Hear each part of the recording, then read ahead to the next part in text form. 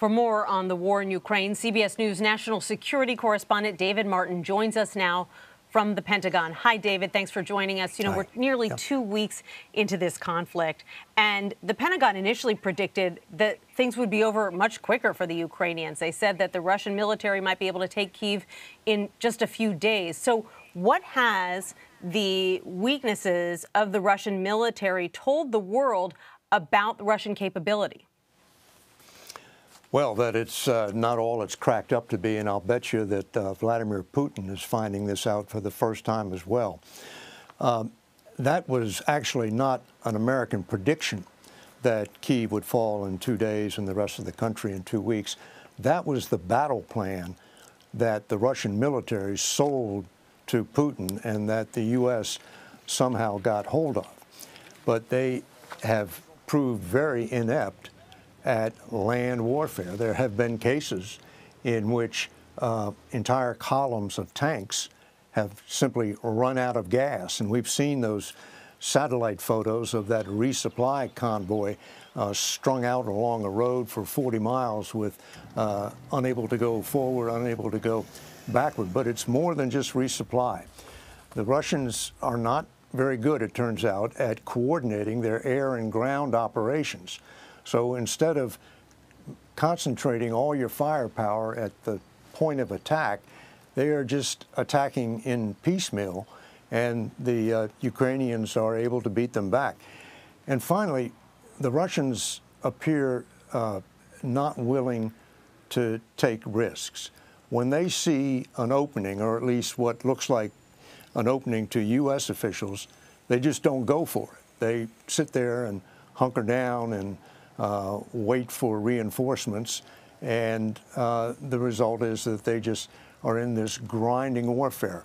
But after saying all that, I have to point out that a senior defense official said today that Russia still retains 95% of its combat power. So this may be a stalled force, but it's not a spent force. With that in mind, David, so the New York Times reported that the U.S. and NATO allies supplied Ukraine with 17,000 anti-tank weapons. What are you hearing about that, and what kind of difference they might be making on the battlefield?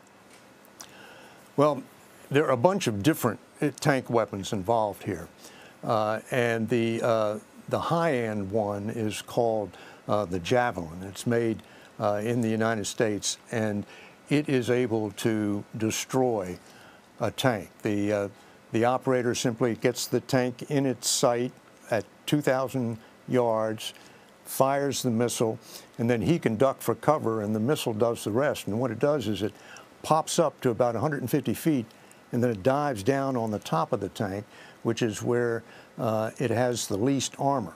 Now, there are lots of other anti-tank weapons out there that can't destroy a tank, but they can disable it by, say, knocking off a tread.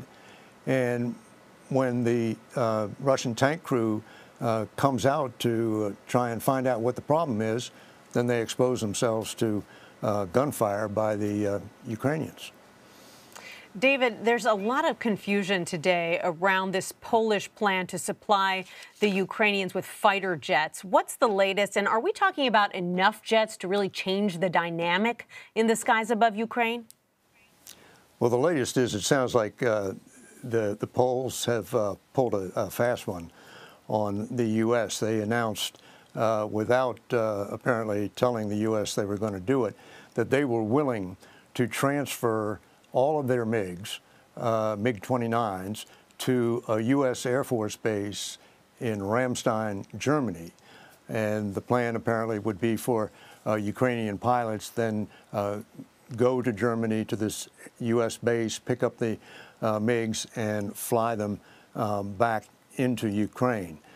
You know, that comes awfully close to military intervention by the U.S., and it's a tough decision to make. I mean, Ukraine obviously could use the MiGs. Its pilots know how to fly MiG-29s, and control of the airspace over Ukraine will be critical to determining the outcome of the battle on the ground.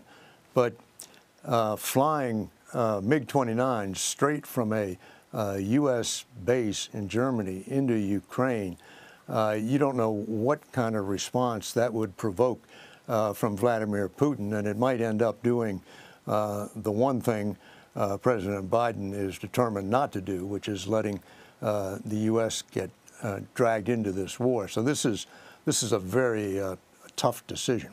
And just very quickly, David, why would the Poles do that? If they're going to supply the jets to the Ukrainian military, why not just tell them to come pick up the jets in Poland? Because they don't want to expose themselves to possible attack from Russia. If they provided the planes directly, then they could be accused of having intervened in the war in Ukraine. So this plan would essentially use the Americans as middlemen to bear the onus of the decision. All right, David Martin at the Pentagon for us. David, as always, we thank you for your insight and reporting. Sure thing.